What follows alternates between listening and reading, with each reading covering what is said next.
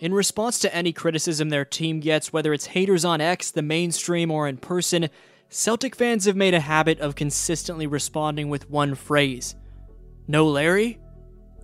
If your favorite team or player hasn't won a championship, Celtic fans don't want to hear your takes on why said team or player is better than theirs, and rightfully so to the utmost extent. Even when singer Dua Lipa refused to sign a photo of her in a Celtics jersey and instead crumpled the picture up, Celtic fans would respond in the exact same way. "No Larry?" I think you meant Leroy. A big piece to the Celtics winning the 2024 Larry O'Brien Trophy was Sam Hauser, who hasn't received enough respect throughout my channel's Celtic series. Recently, Hauser was even called out by a rivaled player. Before Tatum and Brown were disrespected at the Olympics, something the team as a whole has been motivated by, they dominated Game 3 of the finals in historic fashion, which we'll break down in the film room. That's coming up. We covered Tatum and Brown being heavily underappreciated by the Olympic team in this video right here, but via ESPN's Ramona Shelburne, Al Horford spoke on Tatum's sporadic playing time with USA Basketball and Brown's snub from the team, saying, quote, "I personally was not happy about it.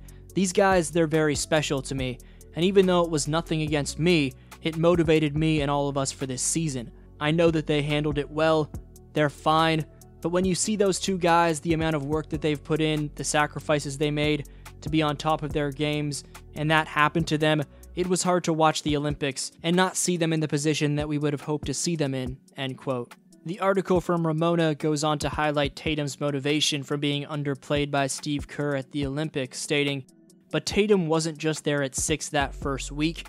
He had been doing 2-a-days with his longtime skills coach Drew Hanlon and physical therapist Nick Sang to address a mechanical issue in his jumper that had come up early in the season and reared its head again during the playoffs and Olympics."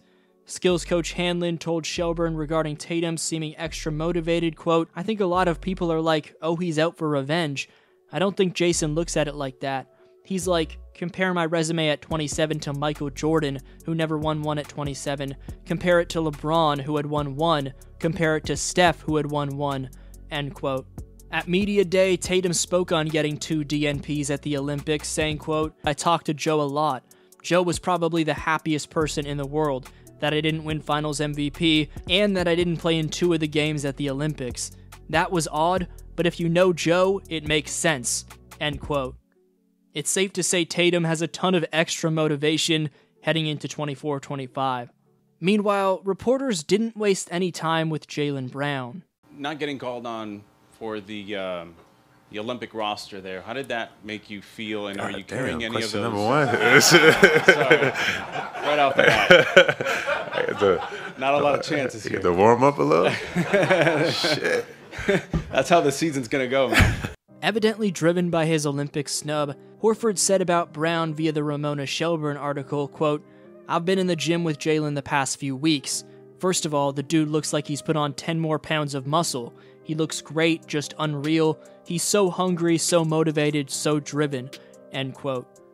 Brown said at Media Day, quote, "I'm ready to go. I'm excited about being back. The past is the past, but I'm ready to get after it, lead our guys. I'm extremely motivated for obvious reasons," end quote. Brown would have this to say about the man we're about to talk about next in Sam Hauser, and the man we talked about last video in Peyton Pritchard. Finding different ways to lead also sometimes means that sacrifice where, you know, in a night we playing, don't mean to disrespect them, but the Detroit Pistons, who have struggled over the last year or two, you know, we're going to play through Peyton, let him go for 30. We'll play through Sam, let him shoot 10 threes tonight. We're going to still win the game. You know, it don't have to be the normal way, but that gives those guys confidence. That gives those guys ability to run free, and we're going to need that down the line. Lakers guard Austin Reeves was asked a simple and direct question while golfing a few days ago on his vlog, being which NBA player would he beat one-on-one with no questions asked. Reeves responded with quote-unquote, "I'll play Sam Hauser." Reeves assumably said he could beat Sam because Hauser's not known for his ability to defend, but based off the tape of his defense during the 2024 playoffs and regular season, we can see Hauser has quick enough feet and persistent enough activity to be a solid on-ball defender.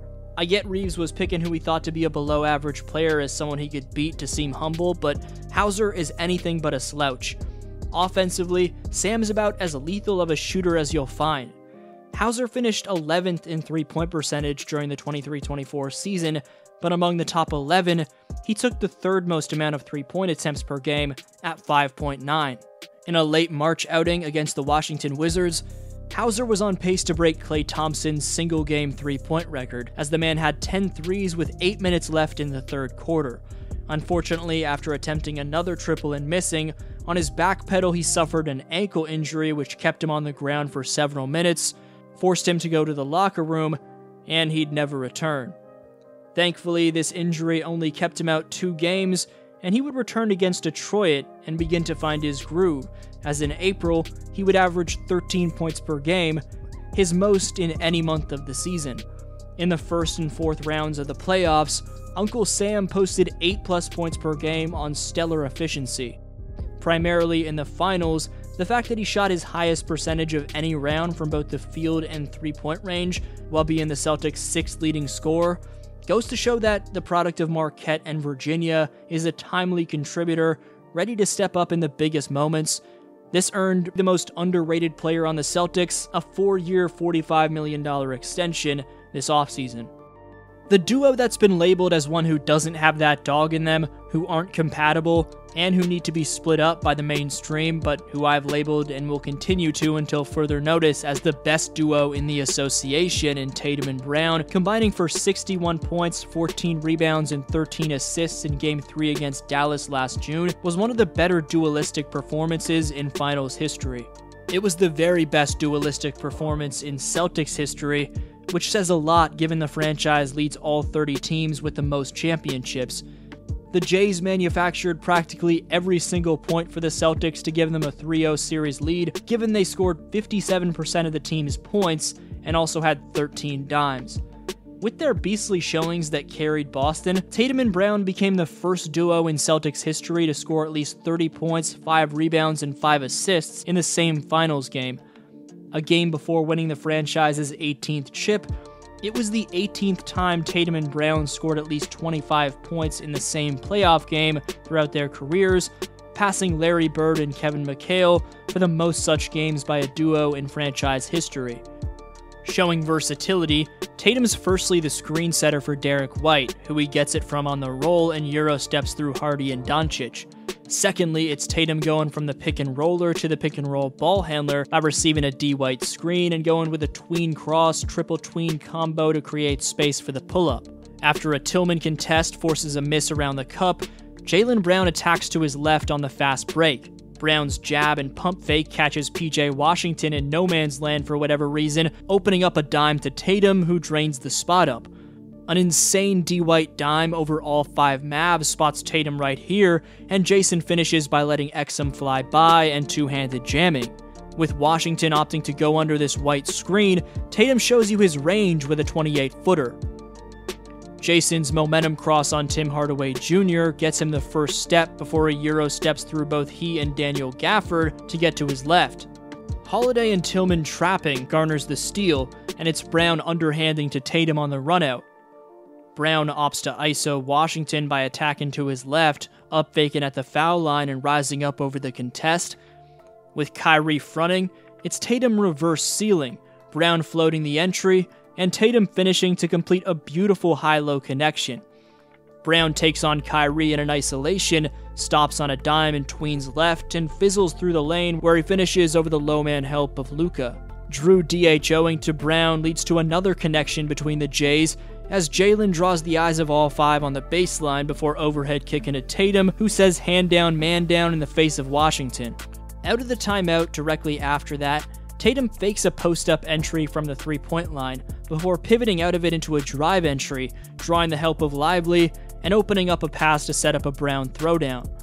Tatum operating from the post sees him draw the eyes of 5, kick it to White, who swings it to Tillman, who swings to Brown for the triple. After a block from White, Holiday finds Tatum streaking, who after throwing it down somehow fails to get the whistle. Semi-transition ISO from Brown sees him expose Maxi Kleber in space. Jaylen faking attack right and instead getting a high ball screen to his left, leads to him then momentum tweening into a forceful drive to his offhand where he gains momentum, goes back to his right, and takes off for one of the plays of the year. Tatum goes tween in and out dribble and momentum cross to get by Lively, then catches Kyrie completely out of position and finds Brown for the corner triple. Another high-low set sees this time Tatum set up Brown, who post fades over Doncic. Tatum gets inside for the Euro step but comes up empty, only for Brown to clean up his scraps. Tatum's able to cut backdoor on Kyrie to receive the entry in traffic from White, and while collecting it, instinctively spins around Green and posterizes Kyrie. After the Mavs cut it back to 2, Brown comes up clutch by using the White screen to get switched on to Hardaway, who he hits with a quick tween left, slight drive entry, stop on a dime, pump fake, and rise up over the contest jumper, which he sinks. Every year, since basketball is a team sport that's superstar driven, we feel the need to crown one player as the best in the game, the best on his team, and/or the one who carried his troops with a once-in-a-lifetime performance. In 2024, it was a little different. Jaylen Brown deserves his flowers for winning both Eastern Conference Finals MVP and NBA Finals MVP. Jason Tatum deserves his flowers for becoming only the 5th player in NBA history to lead a team in playoff points, rebounds, and assists during a championship run. There isn't one player we can look to and say, that was the man who strapped a team on his back and carried them. Brown shot 6 percentage points higher from the field than Tatum in the finals and averaged less than 2 points per game than him in them. Don't forget about Drew Holiday. Among the top 5 Celtics scorers in the finals, Holiday was the leader in both three-point field goal percentage and overall efficiency by a mile. 7 Celtics averaged at least 7 points per game in the finals. 5 averaged at least 12 per game. In this year's case, there's no need to give an overwhelming amount of credit to one individual. Regardless of the narratives, Celtic fans will have the same response to everyone though. No Larry? This was your boy DFlow, and I'll see you next video.